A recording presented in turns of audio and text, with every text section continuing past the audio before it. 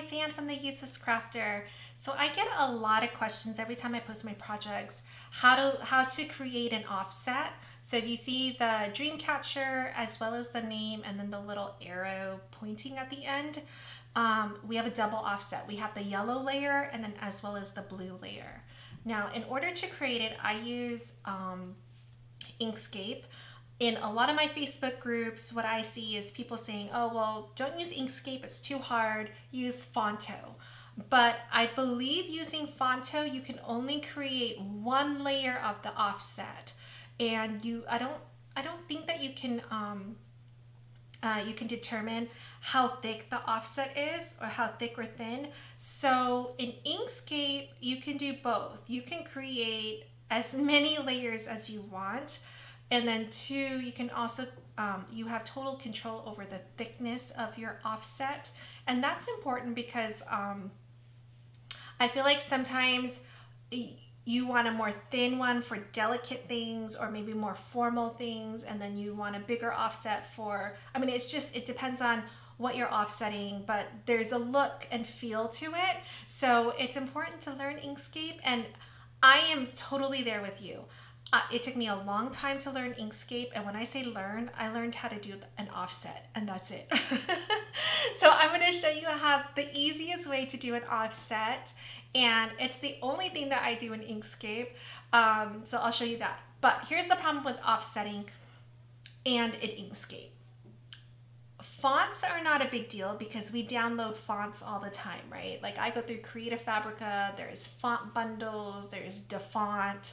So my fonts, I typically don't use the Cricut fonts, so it's not a big deal because I have it somewhere else that I can import it into Inkscape. The problem is if everything that you use is within a design space, like it's part of their image collection or their font collection, you're not going to be able to create an offset in Inkscape because we can't take anything out of design space. I know that's a pain in the butt, which is partially why I love having a membership elsewhere. Now, granted, I'm an affiliate at Creative Fabrica, so I have access to their things. But I think it would be very beneficial to have a membership elsewhere. I like Creative Fabrica because all their fonts and images come with commercial usage. So see right here. So I stopped completely keeping track of where I get my fonts and what comes with the fonts. Like, is this one for personal use or not, and all that good stuff. I mean, they have so many fonts. But like I said, the thing is the images, I can create an offset for the images. So I'm going to show you how to do it on this one. So this is, a bunch of different candies. So let's download it. So when you download, you're going to get a folder. So I always go and I show in folder because to upload it into Inkscape, each one of these images has to be unzipped. So for instance, the candy, I'm going to use this one and I'm going to move it to my desktop. So that's where I'm going to find it. I'm going to go into Inkscape. Let's do a new one. See, I just did hello offset. The offset really does make your projects look a little bit more refined, like there's more finesse to it. It's easier to read, and it gives you the layers that you want. The contrasting colors, the contrast in cardstock really makes it nice, like stand out. Like when you're mixing glitter cardstock with regular cardstock, you're mixing a light color with a dark color, shimmer and not shimmer. All of that you can do with the different layers with the offsets. Okay. Enough. Let's go to File, Import. We're going to import the candy, okay? So let's go and find candy. There it is. So I'm just going to click OK. I don't even know what I'm doing. I'm telling you, I know just enough in Inkscape to offset these things. Okay, I'm going to make it bigger so you can see it. Just like Design Space, I want to lock it because I want it to grow proportionately wide and in height. So here it is. So This is selected right now, right? We can see the dotted lines around it. Click in the white space so it's not selected. Go to your paint bucket, pick a color, it doesn't matter what color, and here's the grow or shrink by. This is how much bigger the offset's gonna be. I like to do 20, so I'll show you what 20 looks like. So type in 20, and then let's click on the purple, okay? Because we only need the offset on the outside, right? I don't care about the inside. We can fix all that in Design Space. And that's what I mean about how much I know in Inkscape. I know just enough to create the offset. Everything else, because I feel like I'm so much more comfortable in Design Space, I can fix everything else in Design Space. All right, so let's get this candy cane, this popsicle or lollipop, candy and candy. Okay, click the arrow. Click in the white space because right now this is selected, okay? So click in the white space, nothing is selected. Paint bucket, pick a different color, and let's offset it by 40 this time. So again on the blue. Okay, did you see how originally this one offsetted by itself, but these two connected? Or I can't remember, these two connected. They were so close together that by the time we offset, they kind of overlap a little bit. It's okay. Click on the arrow, grab everything, okay? Then go to Path, Object to Path, File, Save As, and I'm going to save it as Candy Offset. Okay, let's go into Design Space so we can see what it looks like. Let's go to Upload, Upload Image, Browse, and Candy Offset, double click on it. We're good there, save. All right, so let's click on it and insert our image. And I'm going to get rid of our Isabella for a second, okay? We don't need that. That was just there to show you kind of what we were doing. Okay, so let's move this over into the center so you can see it. Okay, so you can see from the pink, what happened is the lollipop and one of the candies, they were so close together that that offset is connected. So just know that. Same thing as the candy cane and one of the bonbons or whatever. The cupcake is by itself.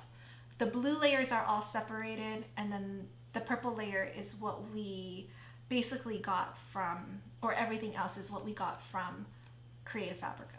So let's click on this and ungroup everything.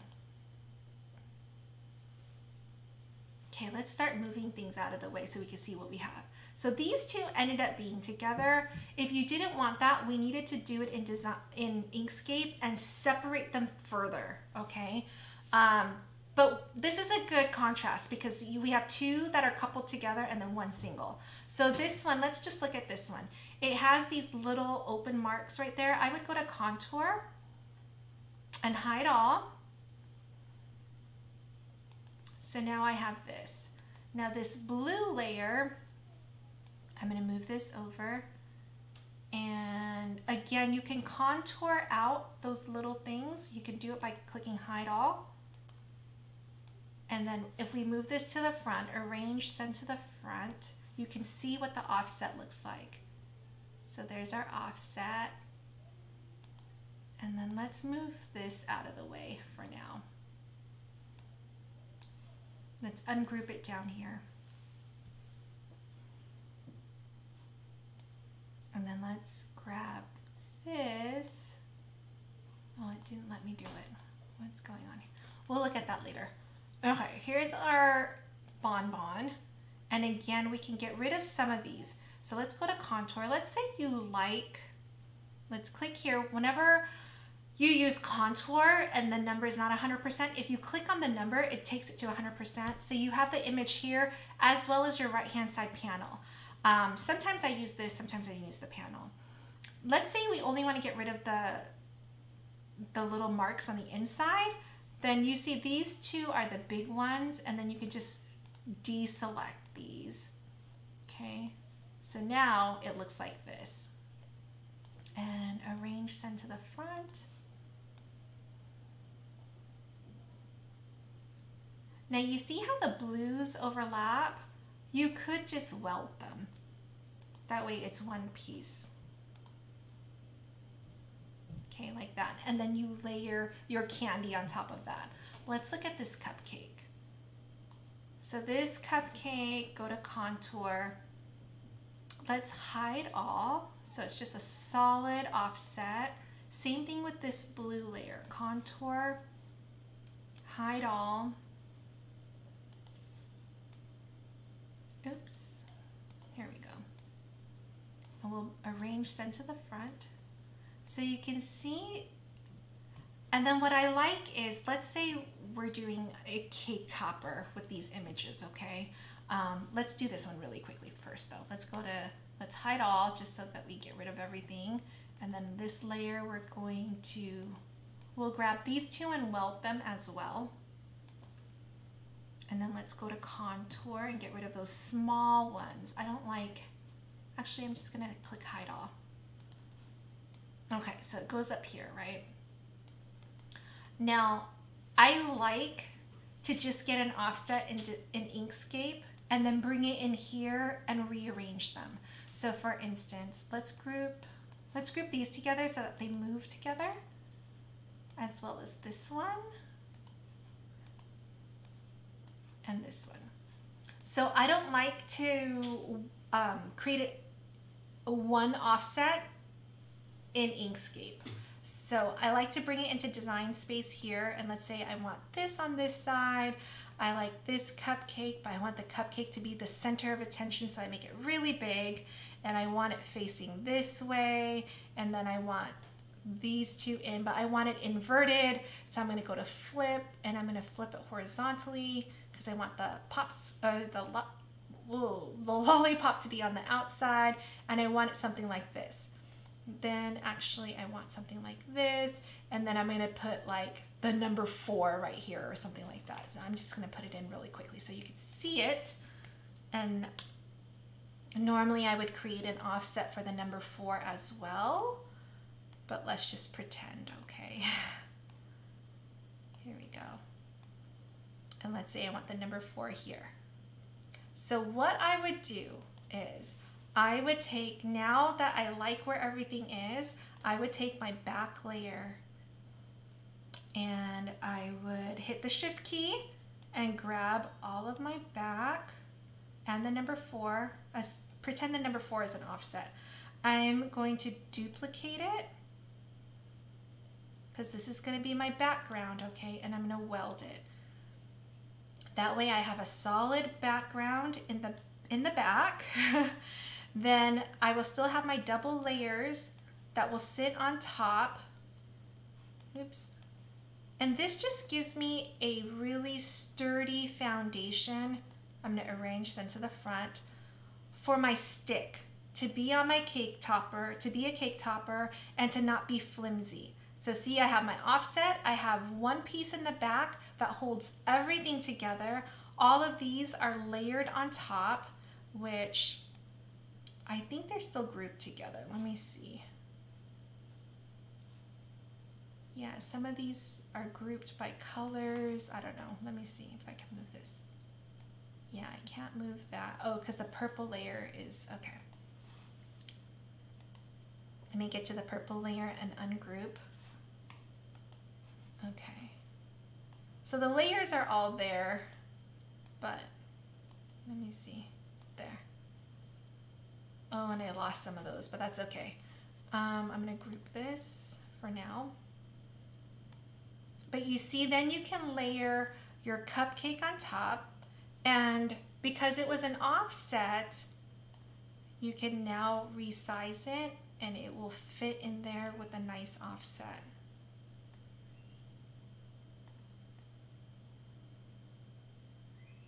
Okay, so that's how I would go about creating the offset, creating a really sturdy cake topper, because in the back of this is my gigantic cake topper, right? The one piece. Let me arrange center to the front. You have this piece. Behind this piece is going to be your dowel that goes into, you know, the little stick that goes into the cake. And this is going to hold everything together. All these layers will sit on top, will give you that nice offset, all the colors, all the mix of the papers and everything else, but this is gonna make it sturdy for you. And because it's all the way in the back with the 4, I might even, with these little spaces, go to contour and hide all. And I'll bring this to the back so you can see it. So I'm gonna move it to the back, I'm gonna send it to the back, and I don't know, let's say I made this color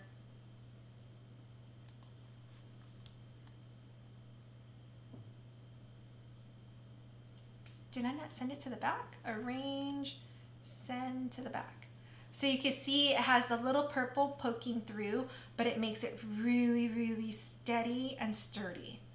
All right, I hope that was helpful. I will see you next time. Just post your comments and questions and your special request, post them. And then if you have a special request, send me the extra details to my email at an@theuselesscrafter.com. All right, thanks guys.